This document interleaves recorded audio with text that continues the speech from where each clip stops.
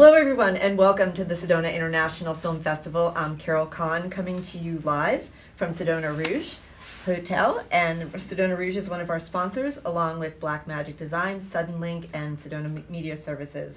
And joining me right now is Malcolm and David from the film Alternative Math. Yeah, so many ways to say it. Well, Alternative math, yeah. Back and forth. Right. I was never good at math. You don't have to be to watch it. There's no math involved in watching this film. That was probably the poorest subject for me, and you would never know that English was good either. Yeah. The people in the film are not good at math either. If you see it, you'll know what we're talking about. Yeah. Well, welcome to Sedona. Thank you. And I understand Malcolm, it's your first time? It's both. Well, it's my first time in Sedona in my existence, but certainly it's both our first time for the festival. Yeah. Which is wonderful. Which camera do I look into? Yeah, it's been wonderful. We just got in yesterday, so. Where are you from? I am from Just Dallas right now. We're both from Dallas, but whenever he says I'm from Dallas, people go, "What?" Yeah, no, you don't have a Texas. I'm from Scotland originally, Yes. just outside Glasgow. So. Yeah. So we were in San Jose for another film festival, and we came here for the real film festival. For the real film festival. That's Unless exactly the people from the other film festival are watching, and in that case, yours was good too. We can edit this out. Time's yeah. up. Yeah. If you have nothing good to say about Sedona, time's up. We just want to hear good things. Well, welcome both, and tell us a little bit about your film. It's funny. What's that? It's funny, hopefully. So I guess you'd call it a satirical, absurdist comedy. I guess it's called Alternative Math. It's sort of parodying the phrase alternative facts, which you may have heard the last year or so. Yeah. Unfortunately, we've all heard that. Rules are lives now. Yes. So it's sort of like if you took that principle and applied it to math, how nothing works anymore. You know what I mean? Like if you can't even agree on the basics, like 2 + 2 = 4. You know what happens. So it starts off with a kid, a teacher, a sweet little math teacher, trying to correct this kid that put 2 + 2 = 22 on his test, and he doesn't want to say. He says, "Why can't I believe it my way?" And it sort of spirals out of control. Well, then the over course of parents several come days. in and they say to the teacher, "You can't tell our kid what to think," and then the school board gets Principal. involved, and then it's got a really good ending, which I won't spoil. So go and see it. Which camera? Tell the Right. kids. Everybody dies. No, I'm kidding. No, that's not true. It's like The Sixth Sense. There's the no ending. death, no blood in this film at all. Yeah. That's good. So what inspired you to actually put this film together? Well, I guess Kellyanne Conway. And Trump. well, Yes, yeah. Trump's the big blanket for all of this. So, but yeah. Yeah, so we were working on a feature script. It's actually the first film Malcolm and I have been working on. We were working on a feature film script, and we did I sort of call it a classic screenwriter procrastination technique, where if you're stuck on this one, you just go write something else. Yeah, I'm not stuck. I'm working on another script. See, I'm still writing. So, but yeah, it came about when Alternative Facts got spoken. I was like, that's a really good title for something. And then I called Malcolm. I was like, hey, I got this funny idea for like an alternative, sort of parodying the phrase alternative facts. But what if it was, what's the stupidest possible thing you could be arguing about? Well, how about like what's 2 + 2? You know what I mean? And like we built a film around that concept. And he said, "You're an idiot." No, that's not true. I have said it as something. Actually, that might be true. So, but yeah, so that's what inspired it. And then, And then, I mean, I wanted to work on it. I think we both wanted to work on it because it's a wonderful catharsis for what's happening just now in culture, with media and all these different things. And it's sometimes good to laugh at these things or get a release from it. It can be pretty depressing. So, I will say made some it people funny. don't even catch the political angle. Some people think it's about our school systems and how kids can't be wrong and overprotective parents, and that's fine too.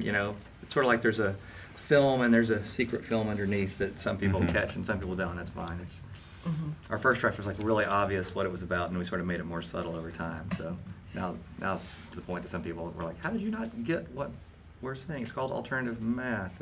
But anyway, How is it received in the theater? it has been received. It's kind of crazy, and I hate saying this because it makes it sound like it we're does not. make us sound like we're not confident in our own horrible film. Yeah. But We didn't expect it was going to be liked, I guess. Yeah, comedies are weird because, at least with the filmmaking process, because you write it, you rewrite it, you cast it, you do multiple takes, you edit it for a month. By the time you're done, you watch it and you're like, "Is this funny? I have no idea." It's like, what joke's funny 100 times? No joke. So And I always say that like a drama, you can show a drama, get a B- or a C. Comedy, you get an A or an F. You know, when you show it, it's like it's either it's funny or it's not funny. There's no like, it was. So, yeah, the first time we showed it, we were like, sweating, like, oh, and then people started laughing. We're like, okay, good. And then it finally got to the end. We came up with this. I don't know, it's probably like draft 8. We finally came up with an ending that we thought, I guess that's okay. I don't know how else to end it. And when it got to the end, people were like cheering and like, whoa! Yeah. We were like, what? I mean, it's weird. But I mean, yeah, it's been received really well. The first time we screened it, we screened ahead of a really depressing movie in a comedy block, so I don't know why. So I think when ours was obviously comedy, maybe that helped it a little bit. But yeah, we had people standing up and clapping, and I was like, yeah, I'm done, I've achieved life, I can So that means this retire. screening, it'll probably be like dead silent, just like total crickets. It'll be, but no, hopefully it seems to connect with people, hit a nerve with people. Yeah, I think. for whatever reason, whatever level they get it on, we're glad they're getting it. So. And is that really difficult? You just mentioned about comedy sometimes because you never know, like, if people are going to laugh. Is it really difficult? Like, as you're writing it, first you probably think it's funny when you first do it, right? But then by the time you get, like you said, down to the 8th time, it's not funny anymore. So how do you like keep up with that to make sure that it's still remains? That's one of the good things about having 2 people. You know what I mean? Because it's like, I've got this really funny idea, and I tell Malcolm, he's like, you thought that was funny? It's like, oh, maybe not. Because it's so subjective. But if we both think it's funny, that's the first good sign. I think part of it is just not forgetting sort of what you thought was funny about the idea at first, because it's easy to like work on it, and then at some point you're like, yeah, that's not funny anymore. I like this new twist on it, and sometimes the new twist doesn't even make sense if you don't know what the first version. Does that make sense? What I'm saying? No, it's like, and it's not funny, David. But I guess throughout the shooting and it helps. You kind of have like different places where the project comes to life. Like you write the script and rewrite it, and you think it's good. And then when you first start auditioning actors, that's great because like for the first time people are reading, and you're like, oh, this actually is. You know what I mean? Hopefully, at least you're like, this is funny. And then you shoot it, and they're like, I think it's important in editing with the comedy to bring in some fresh eyes occasionally, and they'll let you know if it's funny or not. You know what I mean? Like you're like, ooh, I thought that was funny. Nobody's laughing. Maybe we need to trim that joke out. Or. Yeah, so I guess that's it. I don't know if there's a foolproof way, but kind of, I guess that's why Hollywood does like test audiences and stuff, is they kind of see what works or what doesn't.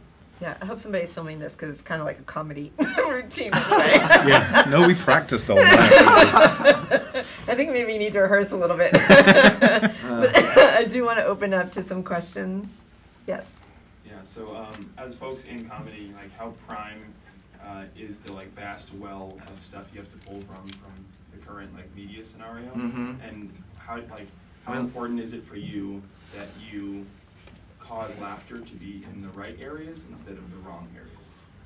Good question. Well, the first one, look how great all the late night comedy shows are doing. I mean, there's just, you almost don't even have to do anything. You know what I mean? It's like there's the world has kind of gotten a little absurd.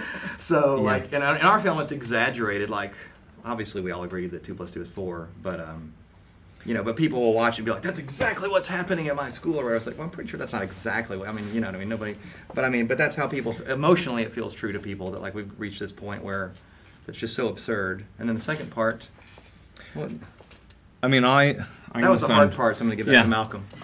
I think comedy is a bit like lemonade. You take something very bitter and you add sweetness to it, and it makes the bitter, unpalatable thing palatable and understandable. So right now we have that wonderful lemon to put lemonade into, or put sweetness into. So yeah, right now there is a lot of stuff, and there's a lot of people who want to be cheered up just now, I think, in some way. I see people nodding. Yeah, and as far as laughing, we're in the right or wrong place. I don't care if something was unintentionally funny, people are like, that's genius. I go, thank you. You know what I mean? Like, I don't know if there's a wrong place to. Well, I'm just speaking in terms of laughter on the wrong end of the joke that misses the overall problem, or is people laughing at the ridiculousness of a concept because it's creating an imbalance in a society? Huh. Well, that's interesting. Well, I guess I mentioned this. So, people get different things out of a laugh for different reasons, and I guess this means we succeeded on some level. It's just vague enough that people think it's ha ha ha, that's making fun of you, and then they'll be like, oh, it's making fun of you. So like, different people see different things and interpret it different ways, and that's just fine. That's probably a good thing, actually. You know what I mean? That people look at it that way. I hope that answered your question over there. And how can people find out about your film? Let's see. We have a Facebook page, and it will be on YouTube. You can go search for Alternative Math and find it there. Yeah, Google it. But come see it Come live. and see it, yeah. It's much more fun to watch with an audience than it is to watch on a small screen somewhere. It'll change your life. That's not overselling it For at the all. worst, I was trying to but, sway. We didn't say for the better. Well, Malcolm and David, thank you so much for being with us Thank and you. being Thank in you. Sedona. I look forward to seeing your film. Thank you. And we'll be back with more from the Sedona International Film Festival right after this.